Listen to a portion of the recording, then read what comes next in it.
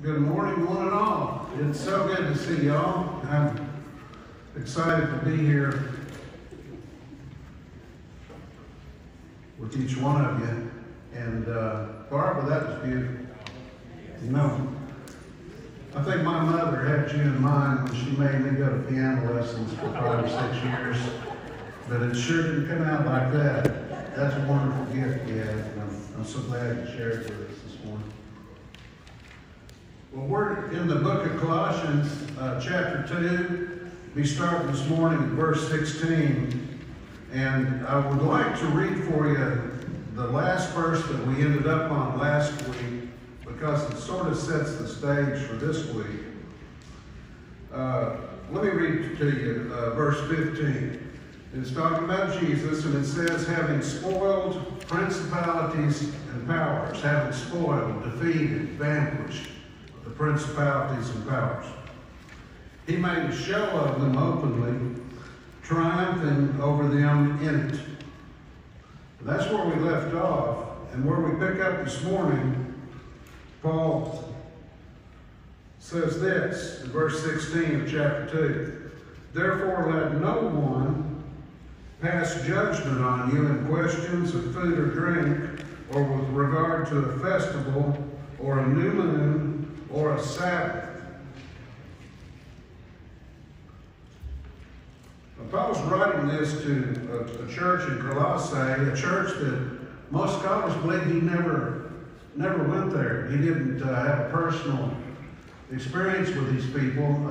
Epaphroditus was a man that started the church, and he was a friend of Paul, and had come to visit Paul in Rome while he was in prison, and shared with them the needs of what was going on in that church over there in Colossae. And as it turned out, they had two problems. They had a group of Christians who were formerly Jews, who still believed in some of the Jewish regulations. You had to be circumcised. You had to keep the Old Testament food laws and such as that. And then they had another group of false teachers in that church, and they were what came to be known as Gnostics. Gnostics. These were people that believed that they were super Christians, that they had secret revelations and dreams and visions, and it was only for the select few. It wasn't for everybody. And so they felt that they were superior to everybody. And Paul's written this little book that we're studying here to counter the teachings of those two groups, the Judaizers, the legalists, and the Gnostics. And as he said, when I read verse 15 there for you, he said, because Christ has defeated all the principalities and powers, and he's openly triumphed over them, he has made a display of them as their conqueror, if you will. Don't listen to people that come into your church and try to put legalistic ideas into your heads about what you should eat or drink, or what day you should worship on, or such as that. Now, I could tell when I read that, some of you have already tuned me out this morning. And the reason is because you're thinking, well, I don't have anybody telling me not to eat pork or shrimp.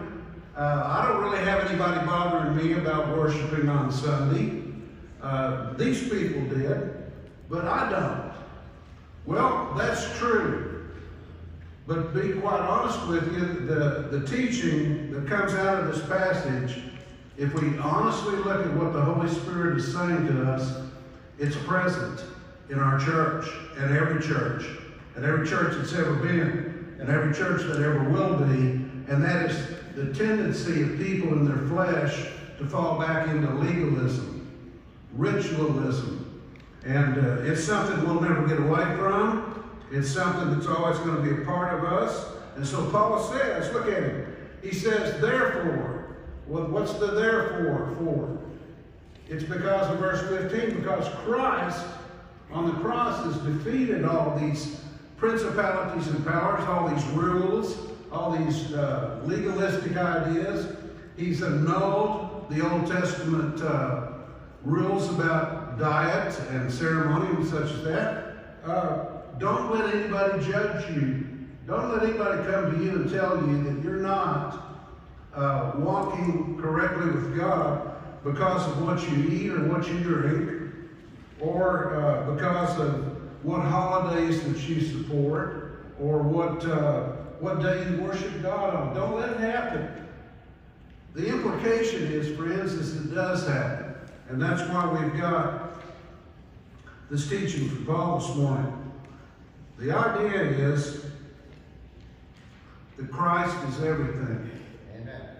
That knowing Him, walking in His Spirit, being led by the Spirit of God, Christ alone, you're complete.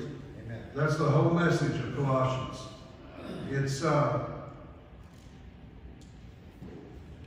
It's hard for some people to accept that. You know why? Because they want to work about it. They want to work for Jesus in a way that makes Jesus love them more. They think there's a tendency for some people in their flesh to think that God would love me more if I fill in the blank, if I eat a certain way, if I fast, if I go to church every time the door's open, if I follow those Jewish food laws, maybe. And what if I observe those Jewish feasts? Wouldn't God be pleased with me? Legalism or ritualism, whatever terms you're more comfortable with, is what this passage is about. And I want to say to you, it's all wrong, and it all falls short of knowing Christ. Think about it like this. Think about your relationship with perhaps your mother or your father. Think about maybe your relationship with your wife or your husband. And there you are on the couch some evening, the two of you together, and you decide that you want that special person to know that you love them. And so you go in the kitchen and prepare all these special foods and bring them out and eat them in front of them. Or you decide that a certain day of the week is when you're gonna devote yourself to a special day of the week. Maybe the Sabbath. It's the nature of our flesh to think that we can act or we can perform in such a way that makes God love us more. Yes. And it's got to be so sad on God's side of the relationship to see His children thinking they've got to do little tricks. They've got to act in a certain way in His presence. That they feel like that He doesn't love them enough, so much so that they've got to act out in front of Him with whatever legalistic topic or manner of acting they can come up with. And believe me, there's lots of them. When you see a group of ladies out and about during the week, and you can tell by their dress what denomination they belong to. That's legalism. It's saying that God wants me to act this way, or look this way, or be this way, or talk this way, in order for Him to accept me. And what Paul is teaching us here in this passage is the fact that, friends, you've got to pay attention to the fact that Christ has openly defeated all the principalities, the elemental spirits of this world. That's all gone. Now it's you and Christ. And Christ is everything. He's everything that you need. Pascal wrote, Jesus Christ is the center of everything. He's the object of everything. And he who does not know Him knows nothing of the order of the world and nothing of himself. Well, I agree with him. These people were struggling to figure out a way to live as Christian people. They were believers, but they were trying to perhaps put God in such a box that they had to act or look or be in a certain way before God would love them. And if that's the way you're living in legalism like that, you don't understand the love of God. Everything that looks spiritual is not. Have you ever heard the expression of a red herring? A red herring? I've heard it not much in my life, but I didn't ever know what it meant until I looked it up. And it's interesting. In England, when they would train dogs to hunt the fox, in training them, they'd want them to keep their nose on the trail, the scent of the fox as they ran through the forest. And to be sure that they were very well trained, at times they would get a herring, a fish, a dead fish, and they would drag it across the trail. And at first, the dogs, when they're chasing the fox, would smell that old fish and then get distracted and get off the trail. But in time, with proper training, they would learn to ignore the red herring and keep chasing that old fox. Well, what Paul's teaching us here in this verse is just that. That any time, as Christians now, I'm not saying this to everybody, I'm saying this to Christian people. Anytime we think that our performance changes the behavior or attitude of God towards us, we are missing the mark. We're sadly mistaken. It's just in us. Our flesh wants to perform. Our flesh even wants to be religious. But in Christ, you've been made complete. You are accepted in Christ. He is everything that you need.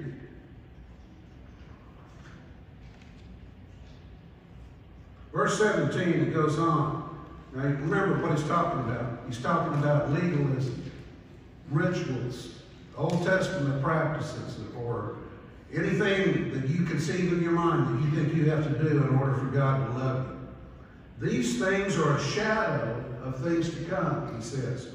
But the substance belongs to Christ. So what, in this case, he's talking about the Old Testament. All those ceremonial laws, dietary laws, Sabbaths, new moons, festivals, feasts, all that. He said that was just a shadow. But the substance has now come and it belongs to Christ.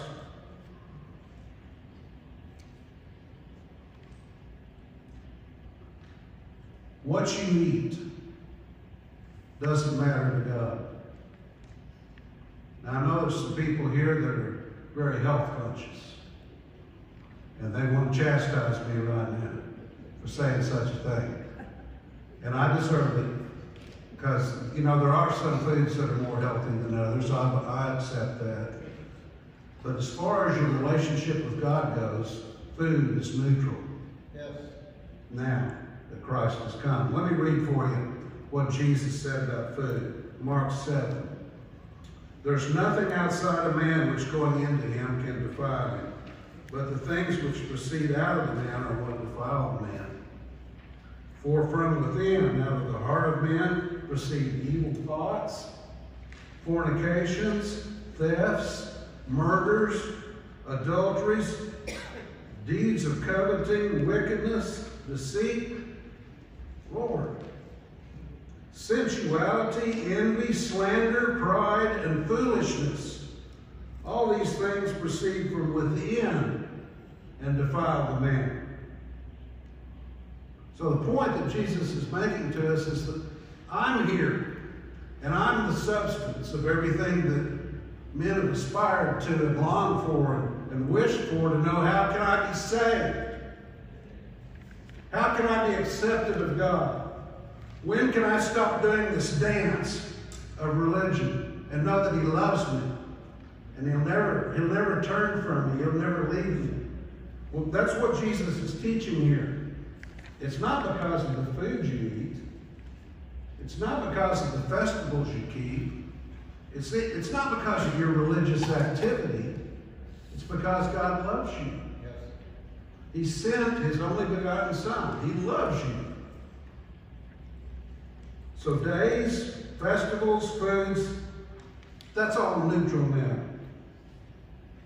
You know, it's okay.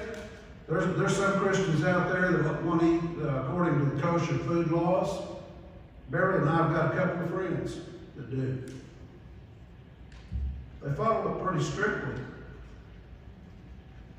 But I like what my wife did one day. She turned to the lady and she said, "Do you think God loves you more than me because you don't eat pork?" And of course, the young lady said, "No, I don't think that." But you know, it's okay if you want to keep kosher food laws, but don't let it ever creep into your mind because you're doing that God loves you more than he does other Christian people, you see.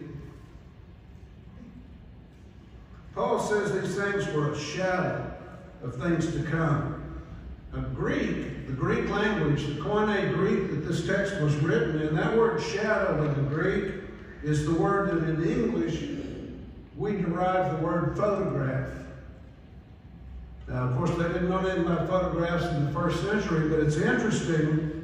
The image that Paul is painting for us here of a shadow of things to come fits exactly the truth of what Paul's trying to say. A photograph is an image, a representation of a reality, but it's not the reality. It's a shadow. There's a story from World War II of a young man that was engaged to be married. He got his orders to be shipped out in the Navy to the Pacific Ocean, and they rushed out and they got married, this young couple. They loved each other tremendously, got married, and sure enough, he walked up the gangplank and was shipped out. And he was gone 2.5 years, the war in the Pacific. And this young lady had a 8.5 by 11 photograph of that young sailor, and it was framed. And suddenly, she showed up everywhere she went with one of the largest purses known in 1940. She had a great big old purse. And she was quick to open that purse, pull out that framed photograph of her loved one, and show people the photograph of that sailor. And she did it for 2.5 years. Well, finally the day came, he arrived back in Seattle, and as his ship docked, she was there. Gangplank was lowered, and he came down it, and she had no big purse, and she had no photograph, she had no frame. She had received the substance back into her life. You understand? Well, what we're doing with Christ is similar to that. When in our minds we adopt religious behaviors like foods or clothing or holidays that we think, because we keep them or use them, it makes Christ love us more and accept us more. Now, I've got 3 kids. And when they were little, I enjoyed playing with them, coming home from work and spending time with them, being with them.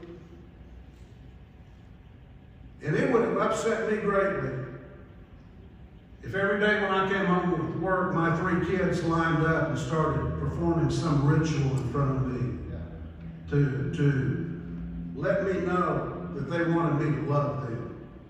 What do you think it's like for Christ when we legalistically behave ourselves in such a way that we're like performing for Him, doing a dance for Him? Don't you think that's slighting the love of God? The love of Christ for us. I'm sorry that it happens, but it does. To love Him. Loving these things, Paul says, it's a shadow of things to come, but the substance belongs to Christ. He's the reality. Now he says, verse 18, talking about these people that want to judge, your religion, your relationship with Christ. He says, don't let anyone disqualify you, insisting on asceticism and worship of angels, going on in detail about visions, puffed up without reason by their sensuous mind. Now, I just felt somebody do it again. Somebody just tuned me out because they're not being tempted to worship angels.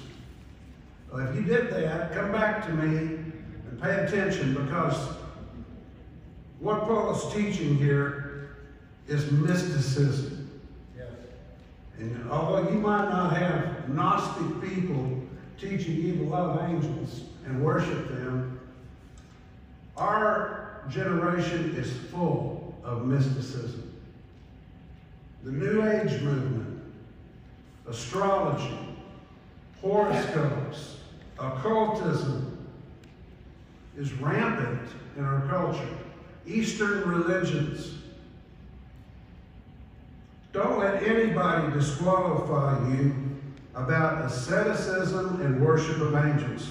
Now, asceticism is a word. Perhaps you know what that means, perhaps you don't. Asceticism, if I could be blunt, it means to punish my body in such a way that God loves me more. You probably heard stories in the Middle Ages of Catholic monks and priests who would whip themselves and punish themselves. I've seen it with my own eyes. I lived in Mexico City for a year, and I watched at the Cathedral of Guadalupe, the big cathedral for the Virgin Mary. Huge, huge church.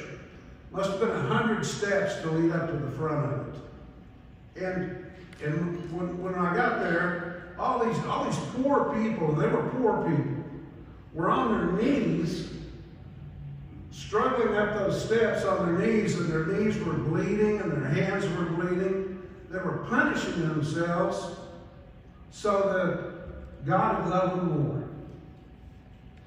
Well, Paul is talking about that very thing. Don't ever think that your self-inflicted punishments upon yourself, or your worshiping of other angels or spiritual beings or the New Age movement, don't think that anything about that is going to get you closer to God. It's not going to help you walk with Christ.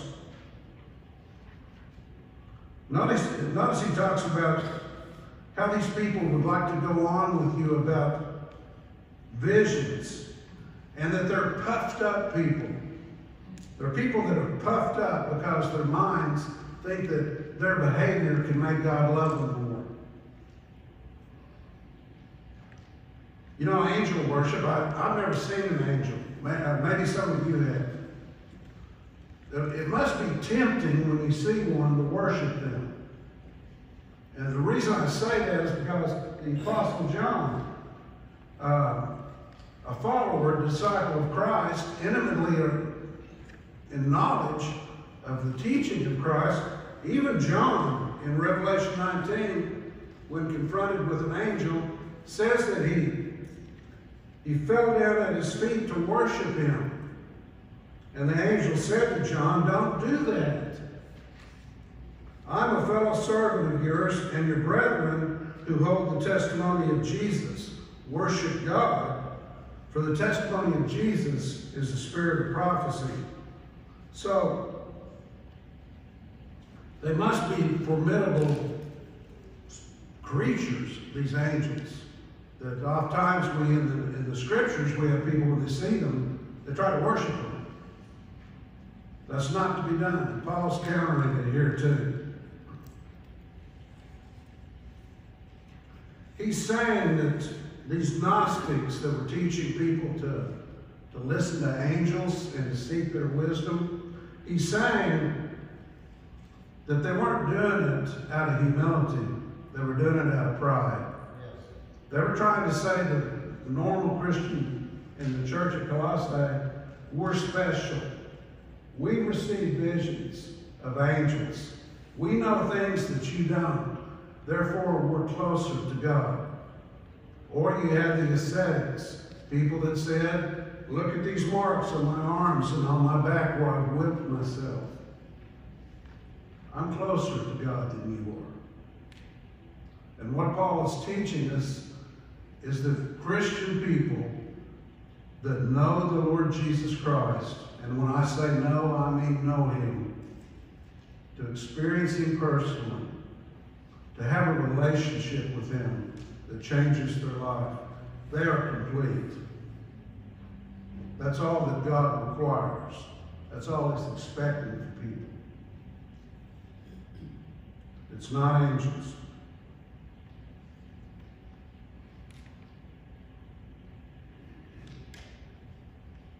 I'd like to read for you a little bit. If you got your Bibles, turn over to Hebrews chapter 1.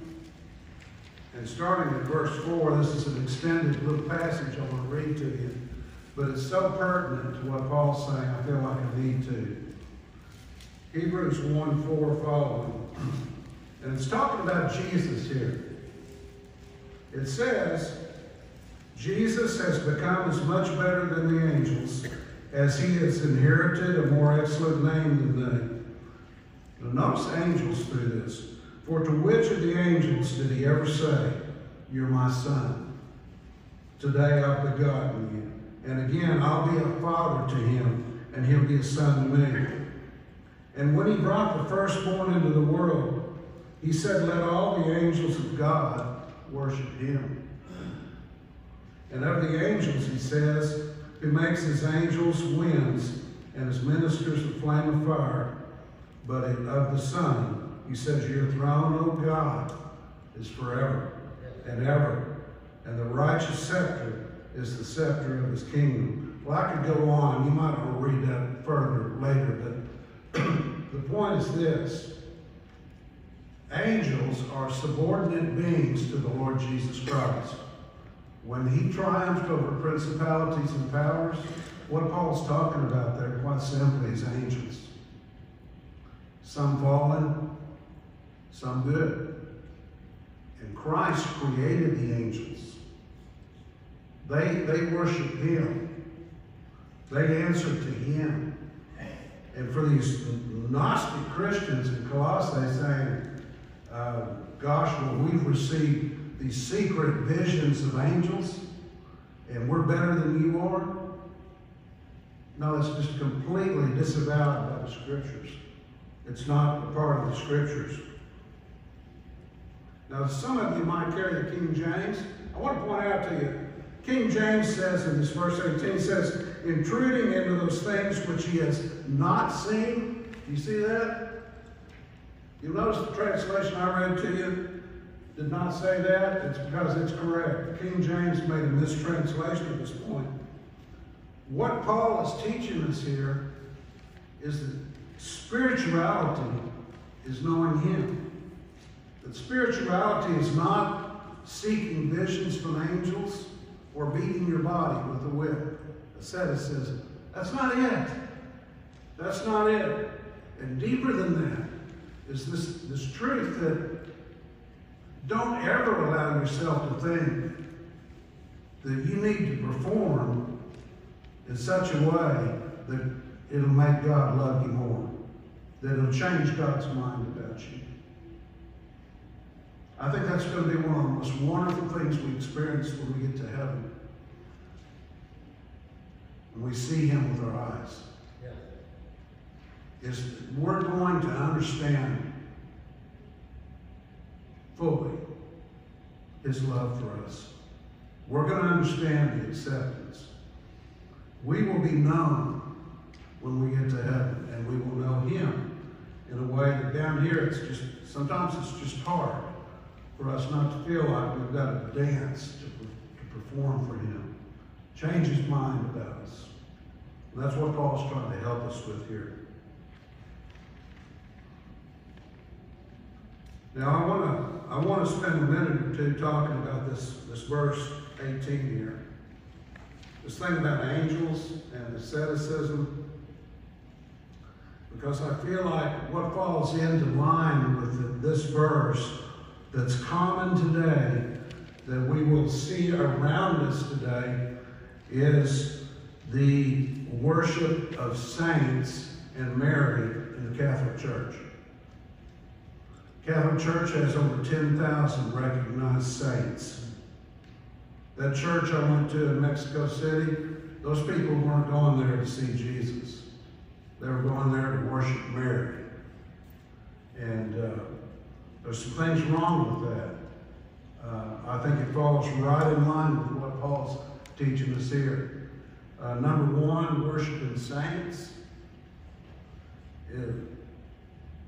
We've had some saints here at Travis, haven't we? I mean, can you imagine if Pastor Drew asked you to come forward and kneel down and worship one of our saints from Travis that's passed on? Yet our Catholic Church does that. Number one, it violates the first commandment. Thou shalt have no other gods before me. Yeah. Number two, praying to saints is praying to dead people. That is necromancy in the Scriptures. God forbids it. Number three, there is only one mediator between God and man. That mediator is the Lord Jesus Christ. Amen. It's not Mary, and it's not 10,000 saints. And number four, the Bible nowhere commands Christians to honor, to intercede with, or to keep relics of dead people. It's just not there. These are human traditions that have come into the Catholic Church. Well, he goes on in verse 19. He says, these people, right? These people that are worshiping angels, these people that are beating themselves, ascetics, he says they're not holding fast to the head, from whom the whole body, nourished and knit together through its joints and ligaments, grows with the growth that is from God. Do y'all remember in high school, did y'all ever have to diagram sentences? I hated that. I mean, it fascinated me to see the words with all these lines and everything seemed to fall into order. But every time I did it, the teacher said it was wrong. I never did learn that correctly. Well, this is a sentence that bears diagramming, because Paul is he's summing up everything we've talked about this morning here.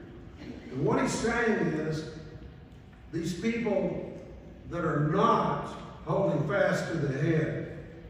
And I wanted to stop right there and say, everything we've talked about this morning, these people that are legalists, that keep rituals, that dance and perform for God, these people that dress a certain way, these people that eat a certain way, the ones that worship angels, the ones that are in the New Age movement, the ones that hurt themselves physically with whips and chains.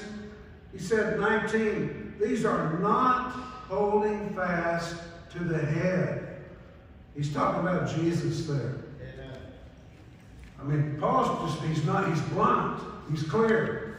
All of that activity that I just listed there is being done for themselves. It's not being done because they're more spiritual.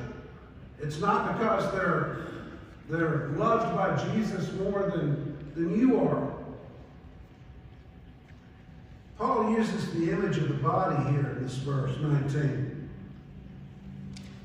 He says the body, and that's our church, all of our church, we're all fed, we're all nurtured, and we're knit together. That means how close are we as people, as Christians, to one another?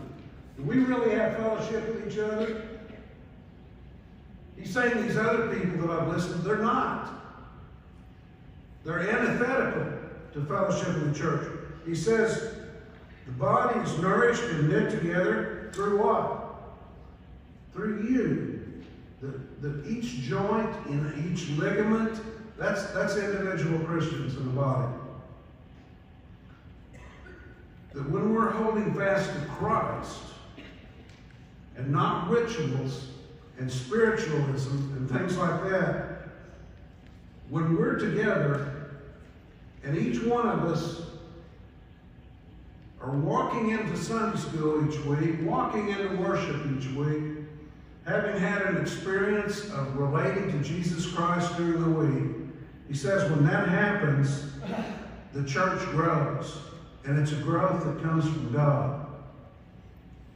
Verse 19 says church growth happens when people love Jesus. Yes. You know, we say on Easter Sunday that he's alive. Well, he is alive.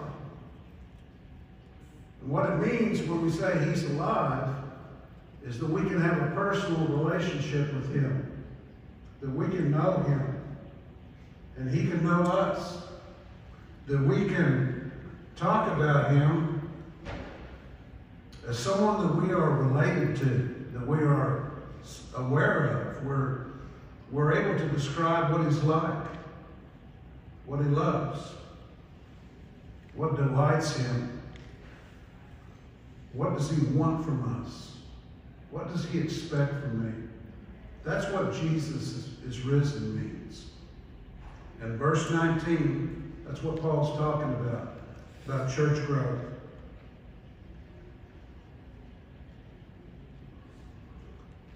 Paul says to these people in 19, they're not holding fast to the head.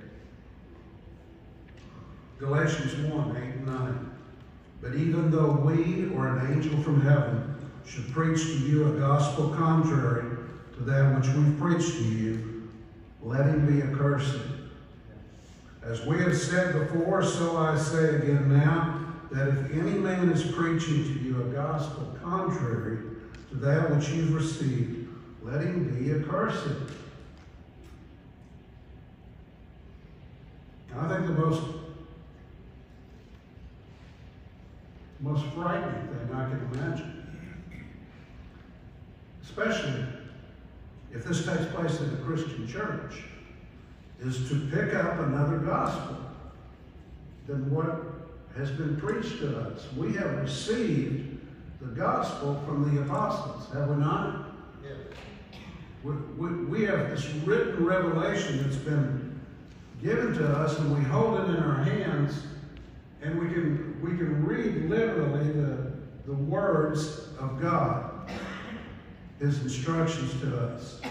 And so the great danger that Paul is addressing here in these verses this morning is this, that even if all that I just said is true, it's still possible for a false teacher to come into your church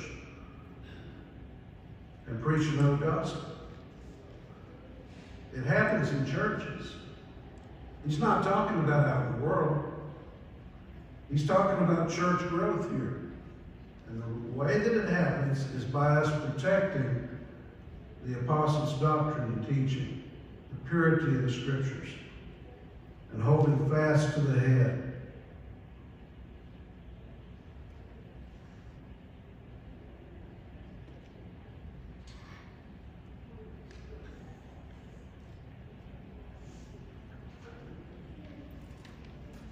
I'd like to close with just a summary of these 3 verses for you this morning.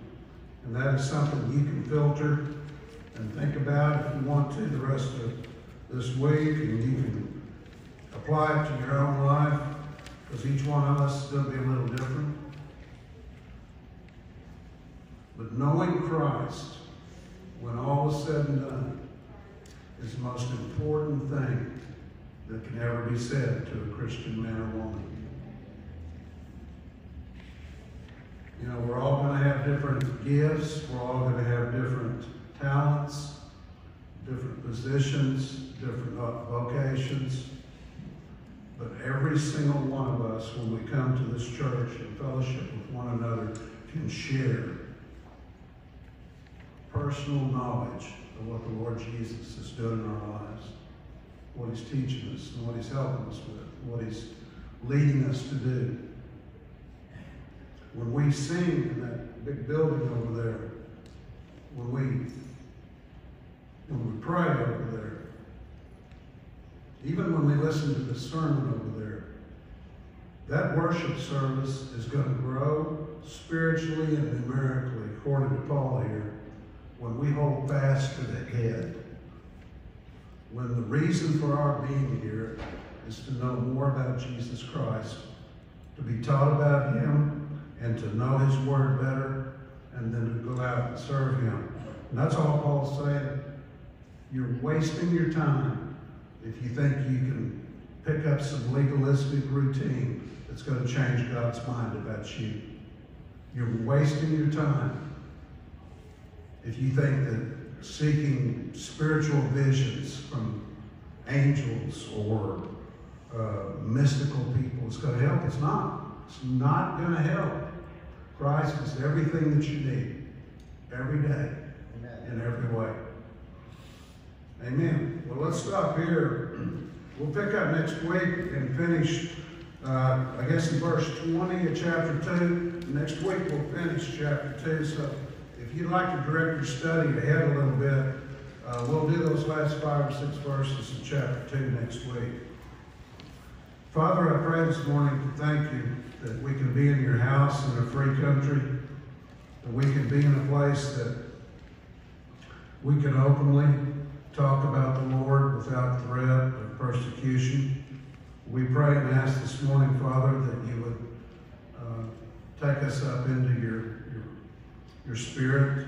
We ask, God, that these verses from the Apostle Paul, God, that you take them and apply them to our heart. We ask that although we might not have Jewish people or angels or mystics in the way that Paul described them attacking us, I do know for a fact, Lord, because it's in me, that we tend to want to act out for you and not accept the awesome, wonderful love that you have for us. Father, we love you. We pray that you'll forgive us where we've done wrong, and we pray that you'll be with us this week as we seek to know you, to know the Lord Jesus. For we pray in his name. Amen. Amen.